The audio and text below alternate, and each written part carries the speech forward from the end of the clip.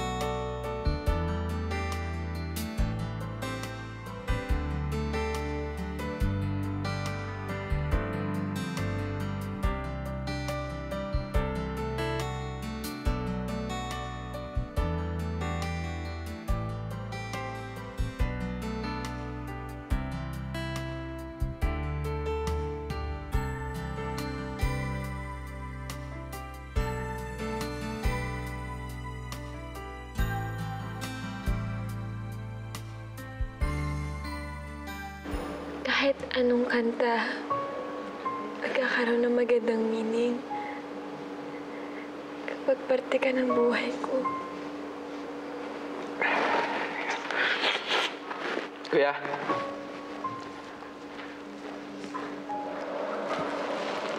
Ma'am. Price po. Hello? Hello? Marilyn, sorry. Sorry kung lumayo ako nung nagkakatampuhan tayong dalawa. Dapat sinuyo kita. Mali ako. Pasensya ka na. Pasensya ka na. Sorry din kung hindi kita pinagtanggol kay Lola. Sorry din kung mas kinampihan ko yung iba kaysa sa'yo. Magsimula tayo ulit. At pangako ko sa'yo, mas magiging mabuting boyfriend ako, Marilyn. Pinapangako ko rin sa'yo na mas magiging mabuting girlfriend ako sa'yo, Jerome.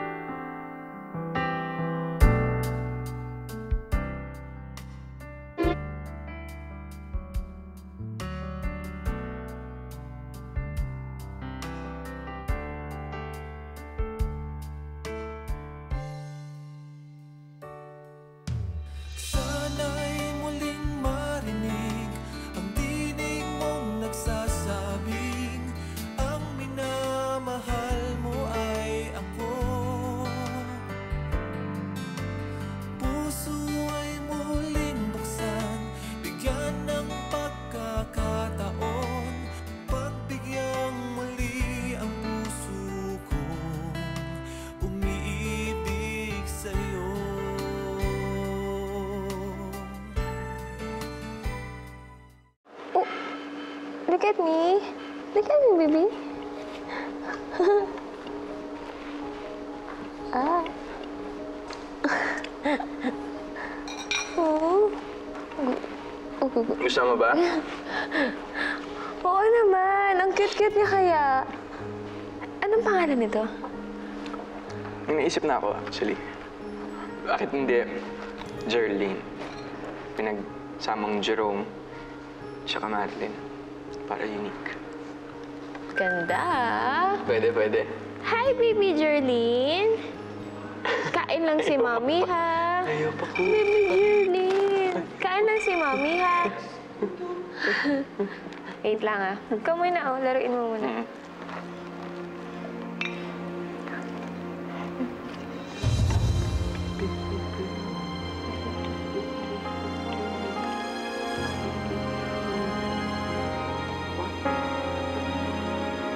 Marilyn, lola mo ba yan? Hanap ka na?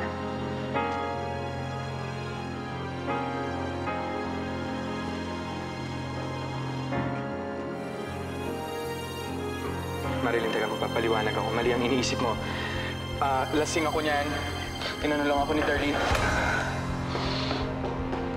Marilyn, sandali! Marilyn, teka lang naman. Marilyn, huwag naman tayo mag-away ulit. Okay, Jonathan, may bibig. Okay. Ito po yun. Oh, bakit ba nila si Marilyn? Hindi ba dapat kasali siya dyan? Eh, ma'am, kasi bigla na lang nawala yung apo ninyo pagkatapos ng water break. Eh, parang nakawala yata. Well, obviously, nakatakas. Hindi kita binabayaran para pumetik-petik. Hanapin! Opo. Go! Opo. Ibalik dyan, ha? Yes, ma'am. At kayo, tatanga-tanga kayo hanggang ngayon naka-rollers pa rin. Anong oras na? Mag-i-start na tayo in 6 hours. Bakit mo ako pinapunta dito? Eh, mamaya pa ang call time ko. To tell you na wala ka ng call time dahil hindi ka nakasali. As you can see, hindi ka nakasali sa production number. You may go and you're fired. Baliw ka ba? Yan ba igaganting mo sa akin pagkatapos kitang tulungan kay Marilyn? Shh!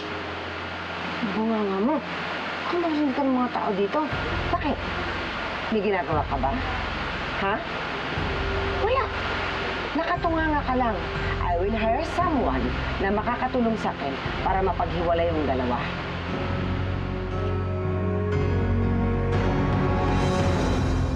Marilyn, pakinggan mo muna ako, please. Marilyn, please, pakinggan mo muna ako. Huwag naman tayo mag-away ulit. Jerome, hindi naman ako tanga. Nakita ng dalawang mata ko. Ano pa bang kailangan mo ipaliwanag sa akin? Marilyn, pakinggan mo muna ako na stranded kami ni Darlene. Kaya kinailangan namin magstay sa isang motel. Kaya ako nakahubad noon kasi lasing na lasing ako tapos ang lakas ng ulan. Marilyn, please, maniwala ka sa akin. Hindi ko kayang gawin kung ano yung iniisip mo. Please. Jerome, all this time nagigilty ako kasi akala ko hindi ako naging mabuting girlfriend sa'yo. Yung pala, ikaw yung walang kwenta. Gawin niyo na kung anong gusto niyong gawin. Sige lang. Sama-sama kayo, parehas kayong ahas. Marilyn!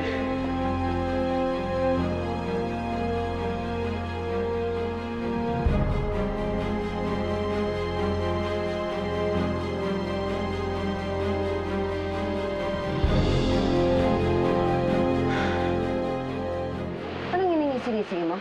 Nangaasar ka ba? Ha? Kung ako sa'yo, hindi ako magpapadalos-dalos dyan sa mga desisyon ko. Instead, bakit mo ko i-accuse? Eh, natapos ko na nga ang trabaho ko, di ba? Anong trabaho pinagsasabi mo? Magkasama yung dalawa. Hanggang ngayon. At saka baka by now, nagkabalikan na. Talaga? Sigurado. Because I really don't think so. So instead of firing me, I think you should give me a bonus. And why? Antayin mong bumalik si Marilyn nang malaman mo.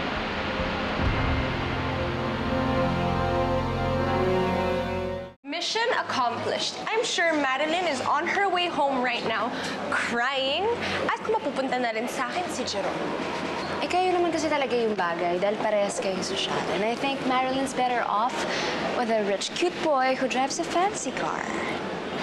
So, kaya ka nang pumayag sa pinapagawa ko sa'yo para lang mapunta si Marilyn sa mga kauri ninyo? Actually, I did it because it's fun and exciting. Just like the old times.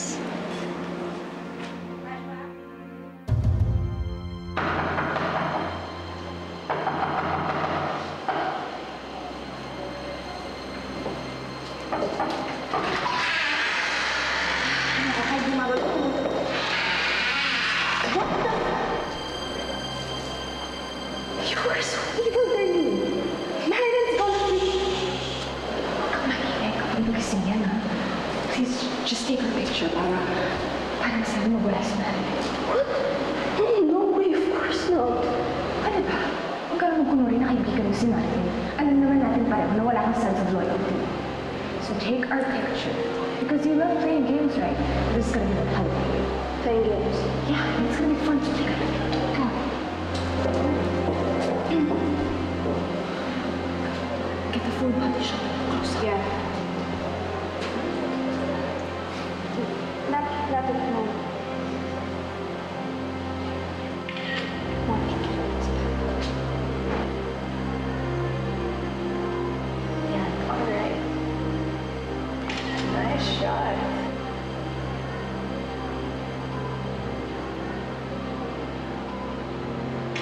There you go.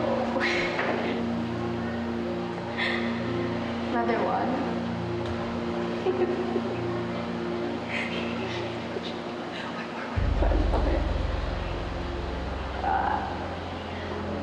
So, after this, lulubayan mo na ba si Marilyn? I mean, kumita ka na kay Lola Cherito, tas ngayon, pwedeng makuha mo na si Jerome ulit. Are you gonna retire from being a bad girl? No, because I still have unfinished business and some loose ends to tie. Baka after nun, baka saka na lang ako tumigil.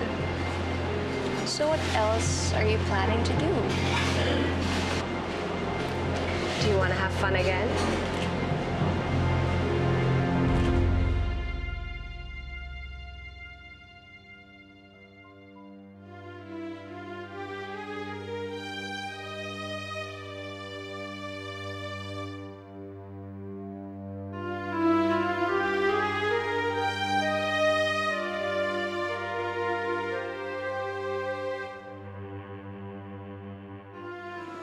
Marilyn? Are you crying? What's wrong? Lola, wala na po kami ni Jerome. Niloko niya po ako eh. Meron po siyang ibang babae. At ang masakit pa po doon, si Darlene. Oh my God. Sila pong dalawa.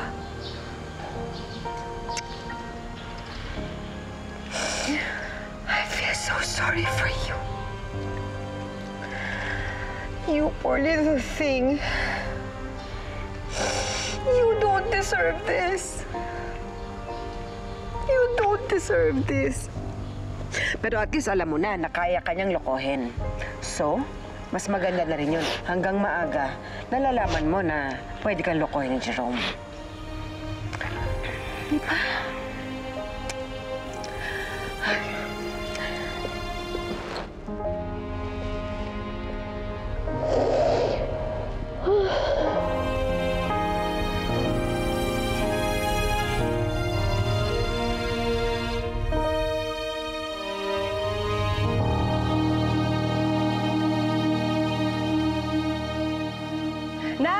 Bilisan nyo na. 6:30 pa yung call time natin. Baka ma-late pa tayo, ah.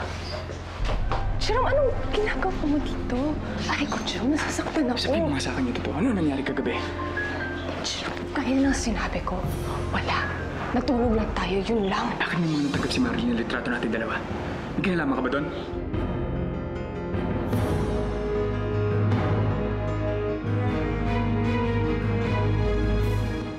Jerome, bakit ba ayaw mo maniwala sa akin?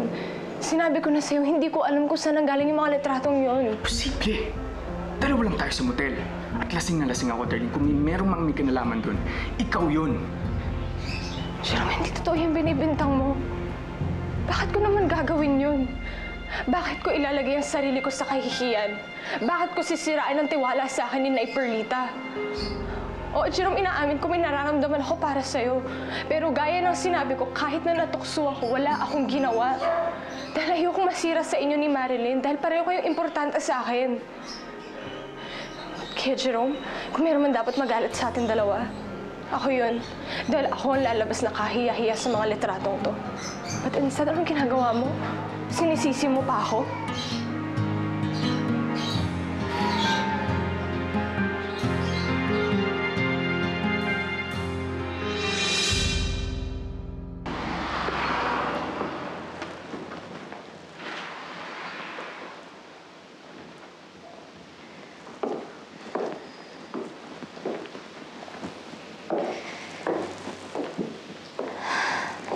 Marilyn,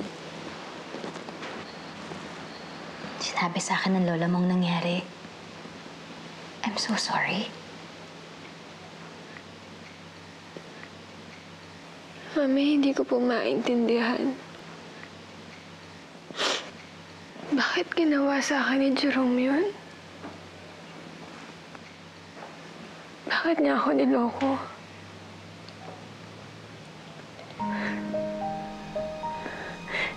Naging tapat naman ako sa kanya. Pero bakit niya yung ginawa? Bakit niya ako niloko? Alam kong marami kang tanong na kumukulo sa isipan mo ngayon. At puno rin ng galit ang puso mo. Iniintindihan ko yung nararamdaman mo, anak. Kasi ganyan din ang nararamdaman ko nung napababae ang daddy mo. Ano pong ginawa niyo para mawala yung sakit? Wala kang magagawa para mawala ang sugat ng puso mo. Tanging panahon lang ang makakagawa nun. Ang magagawa mo lang ngayon, magpakatatag. Dahil kagaya ng lahat ng bagay, panahon lang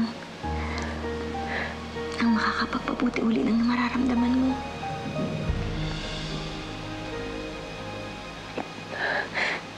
Isa po naisip ko, sana hindi na lang ako nagtiwala kay Jerome. Sana hindi ko na lang pinatawad si Darlene. Kasi nagkatiwalaan ko naman sila eh. Pero bakit ganito yung ginawa nila sa akin? Na sana pala nakinig na ako kay Lola. Hindi karapat-dapat si Jerome na mahalin. Sana nakinig na ako sa kanya para hindi na ako nasaktan.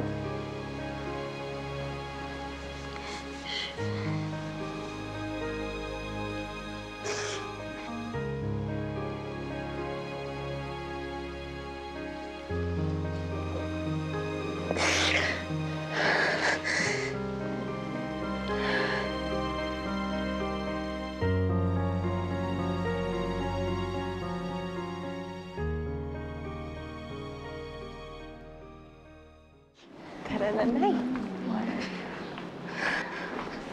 Oh my God, yung mga BS. Alam nyo, akala nyo kung sino kayong magaganda, eh maganda lang naman yung mga damit ninyo. Kaya manahimik na lang kayo. Huwag mo nang patulan, halika na. Ito naman, hindi ka na nasanay. Sanay naman ako eh. Huwag mo nang pansinin yung mga taong ganun. Sorry, Nay. Jerome, Pwede ko po bang makausap si Darlene sandali? ito naman, parati ka na lang nagpapaalam para kang ibang tao. Sige, kausapin mo na. Sige po.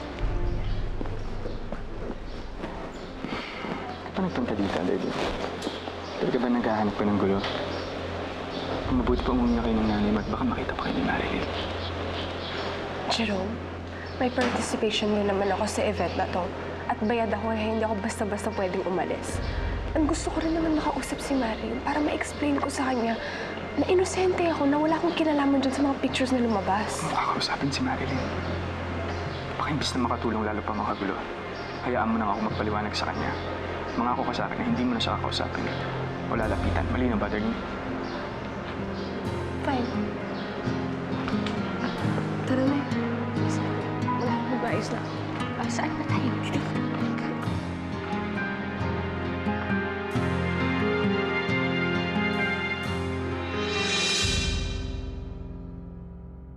This is my creation. Enjoy the event, ha? Yes, I designed this. One of the You like the color? Mama. You seem to be in a very good mood, ha? Ganyan ka ba ka-excited sa event? Oh, yes. It is not only the event that I am excited about. Tonight is a very special night. Split na si Jerome at si Marilyn. Official. That's good news. Ibig sabihin nun, Marilyn can start dating better men. Right. At si Darlene will no longer have to get her hands dirty para lang kumita ng pera. Hands dirty? Bakit? Kailan ba luminis ang kamay ni Darlene? Mama. Come on. Akala mo santas-santita yung anak mo? No. By now, nagpa-fireworks na ang mga idea niya sa utak niya kung anong gagawin niya kay Jerome. Eh, di pa patay na patay siya kay Jerome. It's all her. Okay. No! We are not going to start this show without Marilyn. Look for her. I don't care kung kailangan siyang buhatin. Dalhin siya rito sa harapan ko ngayon din. Move! Opo. Now! Lola, marami na nag-aantay sa labas. Nandito naman ako eh. Kaya ako mas lalong kinakabahan dahil nandito ka. Ang sweet mo talaga. Namiss ko to eh at ngayon tapos na yung trabaho ko. Yung bonding natin. So, where's the final payment? Don't you worry. I have it. Mukhang pera. Now tell me, Darlene, how did you manage to do that? Nagawin si Jerome kay Marilyn. Well, first of all, wala talagang nangyari sa amin. Well, at least not yet. Sinaisip ko lang kay Marilyn that Jerome was cheating on her. Simple. You are a monster. Sino ba nagpalaki sa akin? Kanino ako magmamana? E di sa'yo. Excuse me? Bye.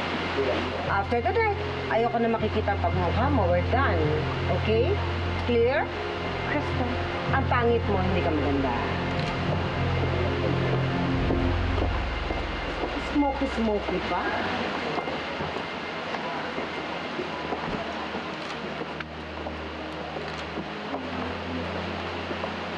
Paano ka nakakatulog ng maghinding sa gabi sa mga ginagawa mo, Darlene? Hello there, Mother. Masaya ka na? Masaya ka na nasaktan mo si Marilyn? Nakasira ka na relasyon? Teka lang. Bakit akong sinisisi mo? Hindi ba't idea mo to? Kaya kung umiiyak si Marilyn ngayon, kung malungkot man siya, wala kang dapat ibang sisihin kundi ang sarili mo.